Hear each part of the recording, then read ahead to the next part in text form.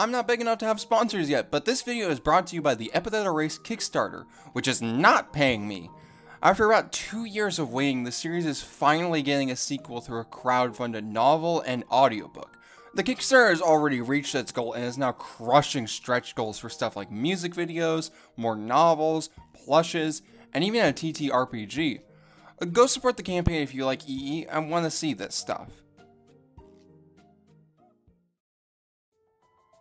If you looked around my channel at all, you'll notice almost everything I cover is indie. That's not by accident either, as I definitely have a bias towards the little guys. In the field of games, standout indies really are a breath of fresh air compared to what a lot of AAA has become. They end up being way more creative because they can afford to take these risks. You'll get weird experimental stuff like Outer Wilds, Disco Elysium, or Diaries of a Spaceport Janitor that end up being more investing, or at least memorable experiences than their AAA counterparts. They're just more fun to talk about than bigger titles, and they just manage to find their way into my heart as more than just a fun game. Though, while games are what I mostly focus on when it comes to indies, it's not the only place to find small creators trying to make something all their own. My praises for indies still ring true between mediums, as without big studios, creativity flies freely. This is where you'll find those passion projects with so much soul to them. Even if they don't have the same polish that bigger things might, they have so much more to them in every other aspect. It's hard to not respect the dedication and hard work all these people put into what they love. While they end up harder to find due to how these mediums are shared compared to games, there is still a wealth of incredible independent creations, whether it be films, short and long, sketches, literature, or the topic of today, web series. Animated web stuff is in no short supply, as there are so many talented animators creating incredible projects online. The one catch is that due to how expensive and time-consuming this work is, you gotta wait a decently long time for it, and even then, it's mostly in the form of short films or pilots for what could be hopefully a bigger series with the help of a studio. You're not gonna see a full series produced independently. Or, well, you'd be right saying that only if you're gonna be a stickler for what counts as animated. Because recently, I finally caved in and decided to check out something on my radar. A small animated web series called Epithet Erased. What's going on? You'll have to crunch and work till done till you die. Cut out the corners, cross the T's and dot the I's. Move out the white out, but keep it in good taste. Just so that no one will ever know it's defaced. Epithet Erased.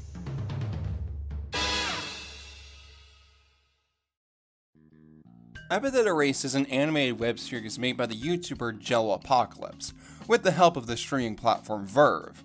The show explores a world where some people are inscribed with a special power known as an epithet.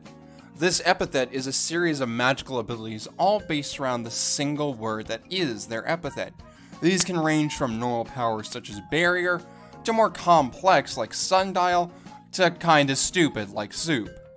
But even the dumbest sounding epithet can end up proving very powerful through how one can interpret a word. In this world of Sweet Jazz City, we follow several characters through Molly Blinddeaf and Percival King as our POVs, all in pursuit of an artifact known as the Arson Amulet, an amulet that is said to be able to steal someone's epithet from them. And once the amulet is stolen from a museum, it turns into a mess of several factions all trying to get their hands on it. Logically, hijinks ensue.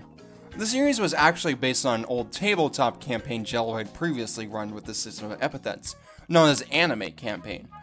Though you won't be able to find it now, as it was taken down due to basically being the plot of Epithet Erased, but just less cleaned up. The series ran for one 7-episode season on both Verve and YouTube, before entering a long hiatus. This is mostly due to troubles that came during production, as the project kind of happened by surprise. Jello was left scrambling to quickly get a team together, make everything needed for the project, and burnt through their savings trying to fund it. The series took a pause not only to recover from production, but also due to the fact that production couldn't be afforded or done like that again. If you want more details on it, check out Daft Peanut's video on the topic. It goes much more in depth and has some good insights by Jello. The series sadly remains mostly a cult classic, without even many knowing it exists. Though the show is absolutely beloved by most who do find it, aside from a few who critique the limited animation. It's highly praised for the wonderful premise of the world, a lovable cast of characters, and hilarious yet heartwarming writing. Now, before we dive more into the analysis of the show, I do want to say that it will be much more enjoyable if you watch the show before seeing this video, as I do have to go into spoilers to discuss things. It's nothing to ruin it, but it's definitely got a few surprises in store and it's just fun to watch unfold. It's only 7 episodes on YouTube, about a 2-hour watch. Seriously, just go watch it. But without further ado, let's dive into the series and see what makes it so excellent. Epithet erased.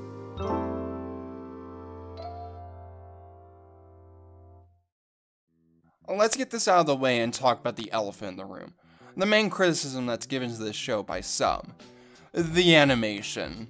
Epithet Erased doesn't have actual animation like other shows for the most part. Instead, it uses static character sprites that move about and change the show in motion, mixed with the top-down sections akin to a D&D game with tokens. This style is much like Jello's style they have for their YouTube videos, but much more polished and fleshed out. Now, some people ended up being very disappointed in this show for not being traditionally animated. The style for them ended up being too still and cheap looking for them. I can definitely understand people's criticisms, as the style definitely brings down some aspects such as fight scenes, which could be more visually entertaining. As much as I'd love for it to be fully animated, the style was born mostly out of budget constraints. I think people who say, well, they should have just taken longer to animate it fully, really underestimate both the cost and how long animation takes. The few fully animated sections weren't cheap to include, as according to Jello, just one of them cost $14,000. Expand that to 2 hours and you've got a bankrupt creator. But, despite their limitations, the team worked their hardest to perfect the style they had to get every strength out of it. One thing limited animation usually leads to is inexpressive characters. It's so easy to just focus on getting it barely animated, that everything feels stiff without any big expressions or character to how they move. Epithet Erased instead managed to go the opposite direction, by sacrificing possibly very stilted cheap animation for expressive and wonderfully drawn character sprites. The main artist, Rhea Bertram, managed to create a really appealing style with this show. Each sprite for the characters is extremely expressive, with even the most basic giving off so much personality. This can mostly be credited to the art style in general, but not needing to worry about the actual pose to pose definitely allowed for more room for these to be polished to a shine. It also is a way they make up for the lack of actual motion, as these big gestures and strong poses instead do the work to make these characters feel lively and in motion. This leads me straight to what is the most surprising thing to work with this visual style, the fight scenes. For a style like this, a fight scene should logically just feel like two action figures smacking against each other.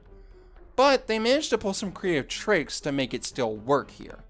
The writing for these fight scenes overall does a lot of the heavy lifting, by making them not just simple boxing matches, but instead using abilities that are more easily represented with the limited animation.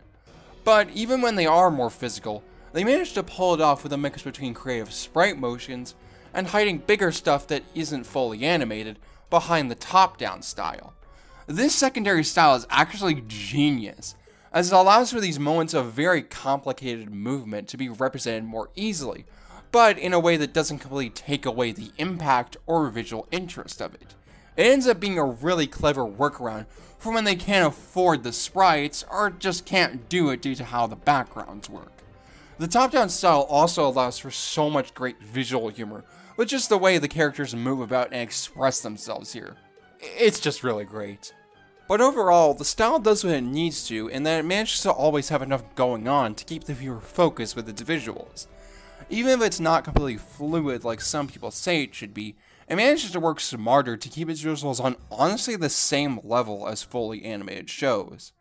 Even if you aren't a fan of the stiff style, The show does have some excellent fully animated scenes for the big finale of its arcs. The animation here was outsourced to Powerhouse, the team behind stuff like the new He-Man and Netflix Castlevania, and they absolutely knock it out of the park with these scenes. They managed to both match the original style's charm, but the movement and camera work sell these big finishing moments perfectly. Not to mention their work in the OP, which is just so smooth and wonderful and perfect. This incredibly expressive style is completed by what is basically the backbone of the entire series, the voice acting talent. Considering the series is more writing focused than visually focused, it's a good thing that this aspect is able to absolutely sell the script writing here. Each member of the cast does amazing work in capturing their character at all times, pulling the full range of emotions effortlessly for some characters. So many hilarious jokes are just carried by how well the actors deliver their lines. I can't exactly put into words how great the performances are, but some real standout ones for me were definitely William T. Staub as Ramsey, He's a good kid. Too bad he's gonna get screwed. Danny Chambers as Molly, I bet I already stepped on a bunch of security lasers. I'm a criminal. It's all over. Well, time to turn myself in. and especially Dawn M. Bennett as Zora. Duels at dawn. Battles of destiny. Just two warriors giving it their all where the only deciding factor is pure old-fashioned skill. Is that why you dress up as a cowboy? Don't interrupt. Everyone brings their A game for this project. On top of this are all the wonderful backgrounds that add so much life to the world of this show, and just look lovely with their painted style. But also the wonderful music made by Plasterbrain. This is one of those scores that you may not notice actively while watching, as it just blends into every scene perfectly. When you go to actually listen to it, it's a really great listen. There's a really good range of styles to fit every emotion, location, or character that they need to.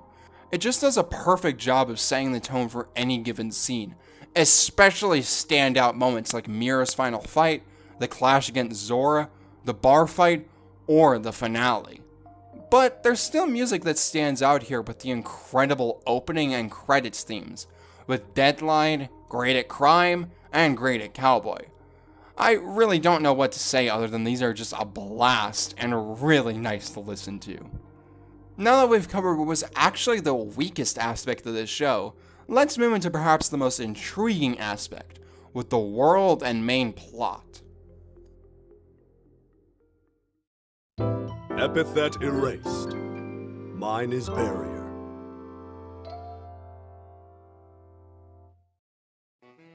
As I stated in the intro, Epithet Erased builds up quite the interesting world with Sweet Jazz City. Not so much in the actual world building of locations, but instead in the way that characters end up being connected, and most importantly, the system of epithets. As stated before, people in EE's universe are separated between the regular people known as Mundies, and the inscribed who have these epithets. These epithets can be nearly anything, and will give the user a completely unique power set without many limitations on what powers it can have beyond the word in question. While it can sound very simple on the surface, that simplicity ends up being its greatest strength, as it allows for a lot of creativity with both what powers can be and how fights end up being structured. The system of words is very interesting, as due to how open some can be, it can allow for power sets that seem like they'd be utterly useless until you consider the other definitions or aspects of a word. Dumb seems like it wouldn't be great due to most people only considering the definition that deals with intelligence, but it blindsides us with also using the idea of dumbing down as part of the power set. Even within the definitions, what that meaning or thing actually does is super open too. Soup seems like it could be a joke power, but instead the way it's manifested turns it into something more, even if it's still kind of a joke. Power sets can vary wildly between straightforward offensive stuff, support for allies, using one's environment, setting up structures for various things, strange reality warping, or just a whole grab bag of wild things. You never know what you'll get from different characters even once you know their epithets. Not only does this create both a fun guessing game and a sense of variety between characters' abilities, it also changes up the ways fights end up working sometimes. While I love hard magic systems a lot, the rules and constraints can end up being limiting for what kind of fights there are. In these series, you can't just wildly shake up the entire meta on a whim to make the fight more fun. But that's exactly what Epithet does with its fights, as just by the nature of each one having such different abilities with their own roles, the way they're approached will also be different. Will it be a straightforward brawl? Do they need to expend some kind of resource? Is it going to be a chase for an unstoppable foe? It's almost like a puzzle to figure out their weakness. All of this depends on the enemy's epithets, and thus fights end up never feeling the same. That's not even mentioning just how fun these fights end up being in terms of just their general pacing and major set pieces that the powers allow for.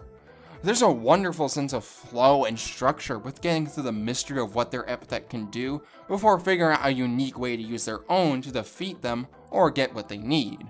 The system of epithets have often been compared to the stand system of JoJo's, and it's not an unfair comparison, as both are very soft magic systems where the abilities vary wildly between characters in order to change up how every fight works.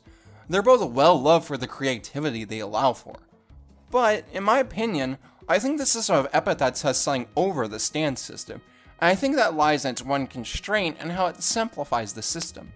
While the abilities being able to be anything in JoJo's can make them very interesting and diverse, it can sometimes go too far. Some stands end up being too experimental or wild, end up either being hard to understand or barely connected in terms of powers and thus hard to follow. But epithets don't have this problem, as the powers always remain grounded thanks to their word. There's no need for long-winded explanations most of the time, because abilities have to be tied to simple words, and thus both can't have too many specificities, and also always have a reference point for what the power is. Just looking at someone's epithet can give you a decent idea of what their power will be most of the time. It's extremely open, but also stays easy to understand.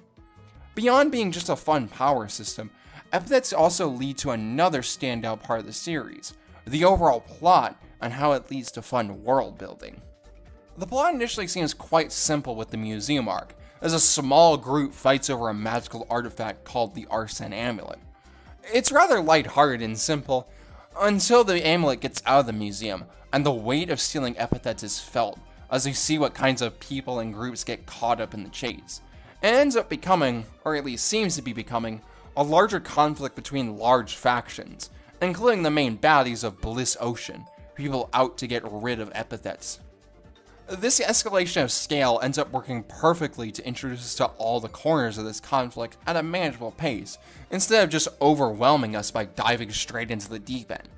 But beyond just being an interesting plot to see unfold and be fleshed out, the story structure has a unique advantage.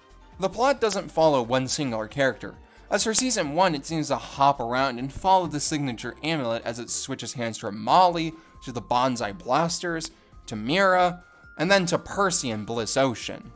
It makes it the perfect vehicle for more character-focused stuff, as it can easily give us these small arcs just focus on a smaller group of characters with their own arcs, instead of focusing on just one member of the cast the whole way through. We'll get into this character-focused writing more when we get to that section, but it wouldn't be possible without this plot structure, or at least it wouldn't be pulled off nearly as well.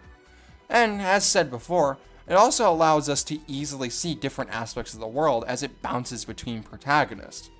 The world of EE just has so much going on with it, from the tension between Mundies and Inscribed, to the way the world has changed to handling epithets existing, and the different factions that have risen up because of it. While it can feel a little like it at first, it most certainly isn't just our world with the magic slapped onto it. They consider the tiny ways it will change things, and just how people see the world. Because of that, the world building here works excellently. And all that work into both the world building and overall plot paid off in terms of creating intrigue, as people are left on the edge of their seats for what happens next with the series. But beyond the power system and plot, where Epithet Erase really shines is in the character and humor. So let's finally dive into that.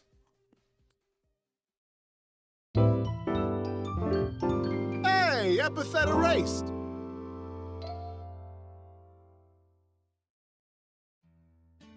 Epithet Erase is a show carried by its incredible cast of characters. While the world itself is interesting, and the plot is a fun ride, the characters are where both the real charm and depth lie. Each of these characters is written so perfectly. They all have a ton of personality and charm, really standing out from each other. Each is extremely distinct, as they all have a quirk to them that sort of defines their whole character. This leads to all of them having very bold and strong personalities. They give them a lot of screen presence and just makes them a blast to watch.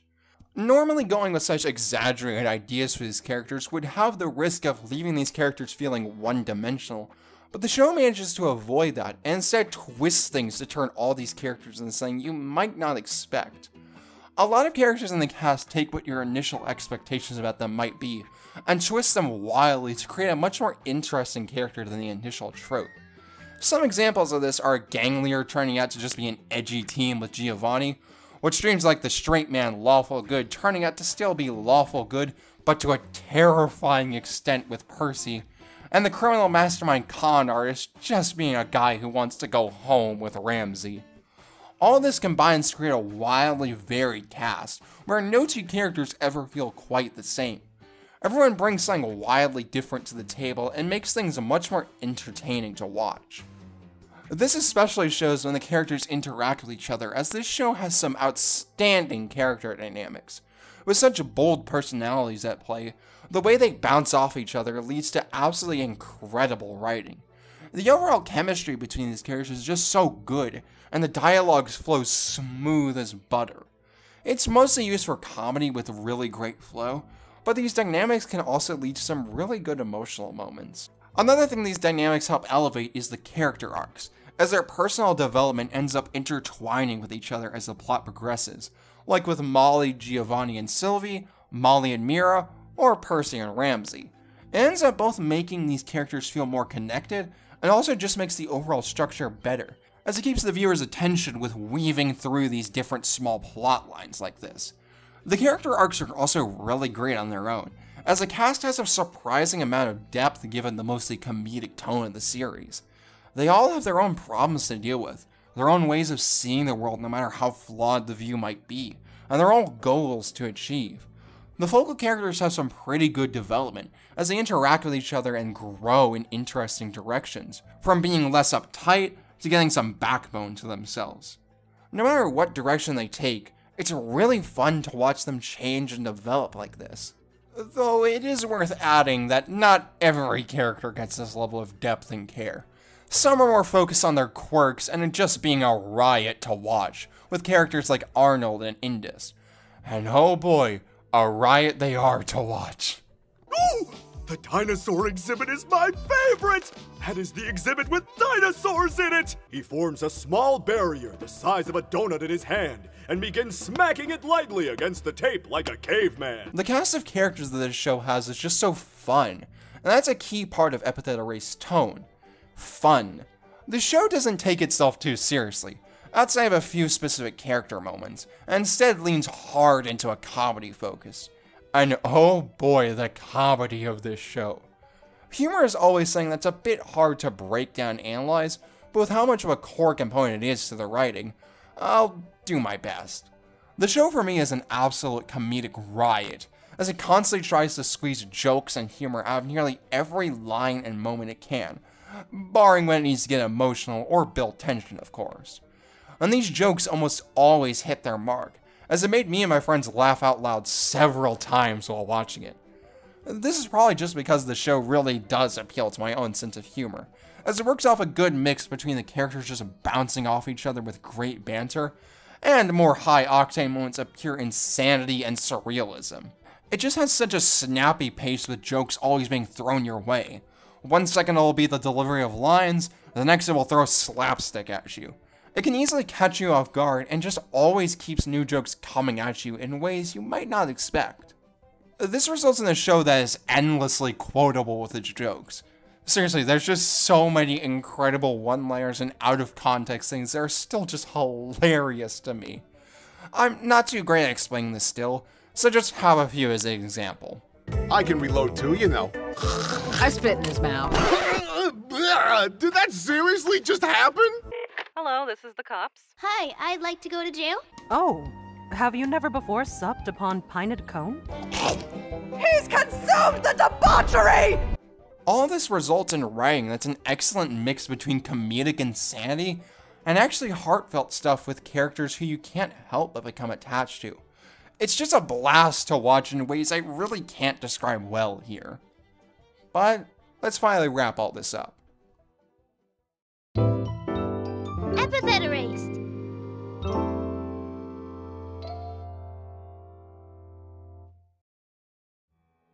Despite the quality of the series and the partnership with Verve, it sadly remained a bit underground with only about 1 million views on YouTube for every episode but the first. This is likely due to just a lack of overall hype due to its scale, and the animation style making people judge it by its cover. Considering the size of its creator and Verve itself, it's not too surprising that it didn't blow up like other online shows. But it still disappoints me a little bit, especially with how much the creator gave in order to make it a reality. However, the series did manage to garner quite the passionate fanbase, and became a cult classic among many who are eager to share the series with anyone who will listen. And, despite the long hiatus the show took, it's finally returned to continue the story, although not in its original medium.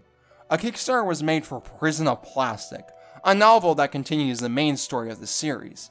Even if it's not the Season 2 most fans wanted, it's still more Epithet erased and is sure to be a blast once published. The Kickstarter has already been fully funded and way beyond, as it crushed the stretch goals it had for music, hardcover prints, novel adaptations of Season 1, and more. It's still continuing to chug along towards big rewards like funding the sequel, getting a TTRPG rulebook tweaked and re-released, and even a full OVA. I may or may not have rushed out this video just to be able to say there's still a few days left in the campaign, so if you enjoy Epithet Erase, please go give this Kickstarter your love. Either way, the amount of support this is being able to get is still incredible.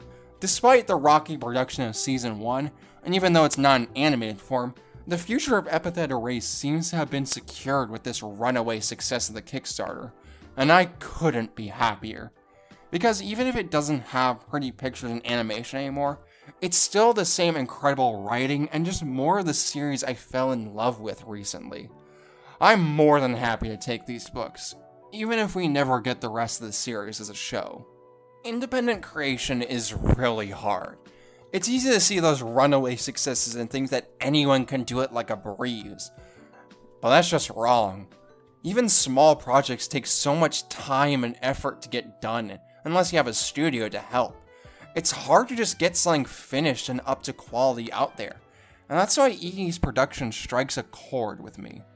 It's a team that gave nearly everything to create what they did, and had to work with harsh limitations due to budget and time. Yet, what they made is one of my new favorite things ever, just due to the sheer passion put into it and the creativity of the team. And thanks to their hard work, we have a series that wouldn't be the way it is if it was taken by a big studio, or may not have had the chance to even be picked up. Something made with a creative voice unrestrained, where creativity and passion shine through so brightly. It's just inspiring for me as a creator to see, and I just can't wait to see the rest of it made so freely. Once again, I have to ask that if you enjoy EE, please go support the Kickstarter to ensure the project's future and make it easier for the team to make. It's not easy to fund any kind of project, but with the love and support of fans, it gets a bit easier. Even if you don't have money to throw their way, just sharing the Kickstarter around is more than enough to help out. But that's all for now. See you all in the next video, wherever that takes us.